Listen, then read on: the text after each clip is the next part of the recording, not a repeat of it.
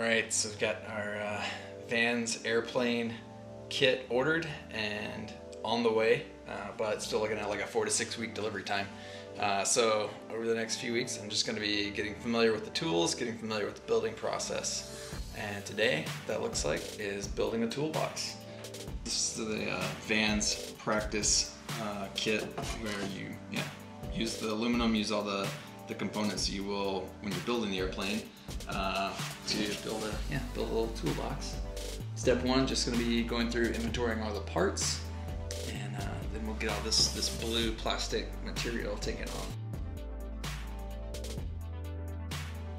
Okay, looking at the plans here, we have successfully accomplished the inventory of the kit and removed all the plastic coatings. So next step in this build, and then most of the aluminum parts we're going to be working with for the airplane too, is going to be what's called deburring. So all of these aluminum components are punched out of solid sheets and bent before they're sent out to you. But they could have like sharp edges or little nubs and stuff. Maybe hard to see if the light catches it just right. There you can kind of see this shiny spot on the edge of this guy. Maybe. Anyway, you've felt the edge of aluminum or sheet metal before, like you're familiar with those little sharp nubs. And the fun part of the deburring is doing all of the holes as well. So yeah, that's next.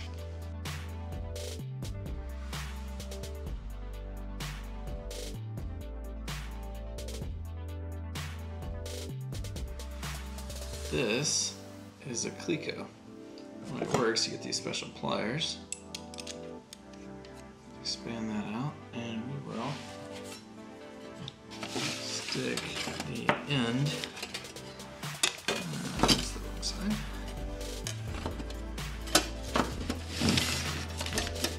Toolbox. It's just a little clamp. Fits into these holes. And according to the instructions, we're going to do every other hole here. We're pretty close to it, and with the intent that we're going to match drill out the holes that we don't have covered. So all we're going to do there is take a number 40 drill bit and just basically enlarge these holes. These holes are a little small, so we'll enlarge them both together on the parts that we're going to be riveting together. These basically just act like a temporary rivet to get everything held in nice and tight. We'll zip in every other hole and then move the clecos and zip in those holes. So we got all the holes drilled out and took all the clecos off of that. So we're back to separate pieces. Now the thing is, since we drilled out all these holes, all the holes are nice and rough, kind of like the edges when we started. So we're going to deburr those just with a little countersink, just a single flute countersink.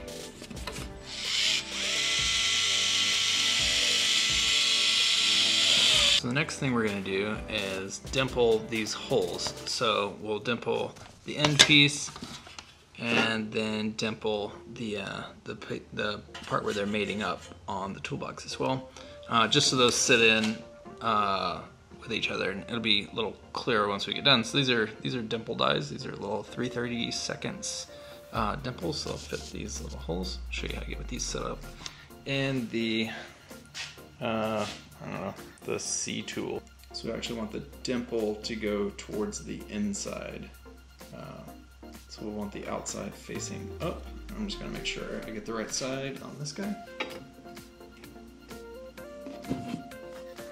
Set this up, and then you just whack it with the hammer.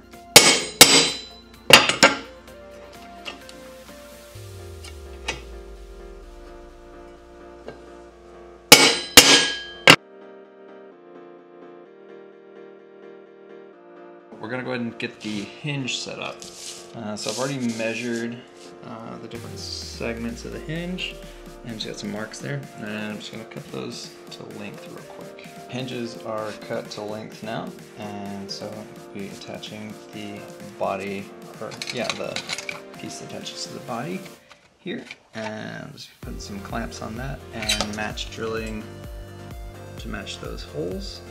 And repeat the burring process, or the deburring process, on both of those pieces. Actually just went through and marked them all with a Sharpie. And so I'm just going to take the hinge off now and run it over to the drill press. That looks pretty good. And now I'm just going to go through and open up all of these holes to the appropriate size, and we'll get to dimpling and deburring.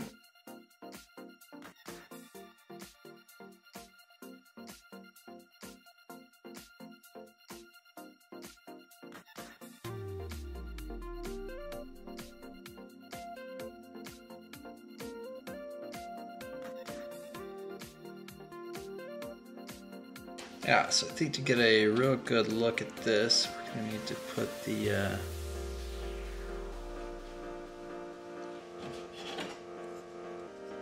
maybe the sides. So we got our left side and the right side that we'll get to in a minute. These are all dimpled up and ready to go.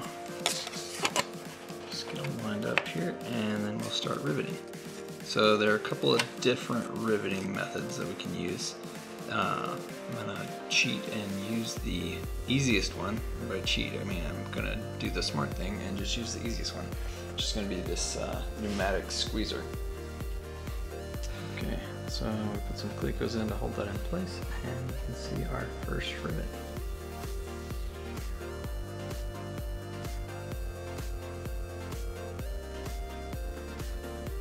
We got most of the rivets done here on the end, but these ones down on the bottom I could not quite reach with the pneumatic squeezer. Just the, it's a little taller than the yoke, so I couldn't quite reach. So now I get to show you how to back rivet using the rivet gun. I went ahead and put all 4 rivets in there and then just put a strip of tape over that. You can see those 4 sticking out. Those are not, those rivets have not been set yet. You can see it compared to the one next to it. So what we're gonna do, I got this backing plate. I'm gonna turn it up on its end here and use this rivet gun with the back riveting attachment to smash those guys down.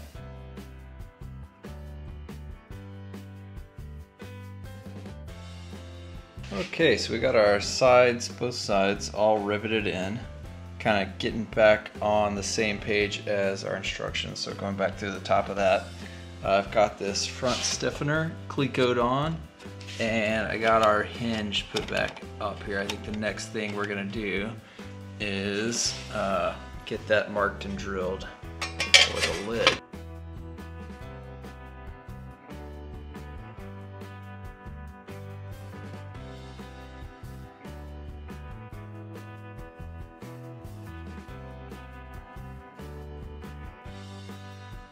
So it looks like I have officially dorked up the hinge here.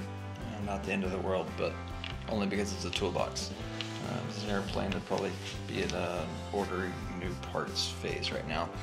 Just some confusion in the instructions. It talks about reversing the hinge segments. And you know, to me, I had no idea what that meant, so I took it to mean take this piece off and literally reverse it. So when I was doing my initial measurements, I did it with that in mind. Now that I've got this all put together, and really that might be the where it initially went wrong, right? Now that it's all put together, this hinge sits a lot better in the configuration that it was shipped. So you can see how flush and how nice that hinge is going to sit. So bottom line, we'll go ahead and drill it out. It won't be too big of a deal. We'll wind up missing just that one little rivet on the end, but the toolbox will still function and it won't be the end of the world.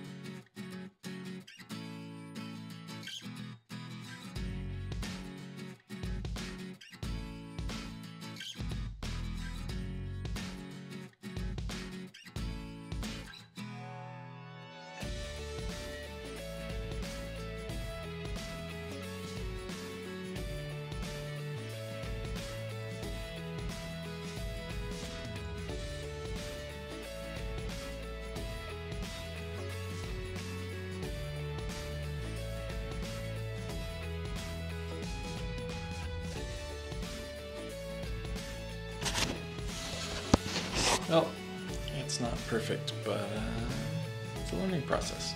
Better to beat this up than beat the plane out.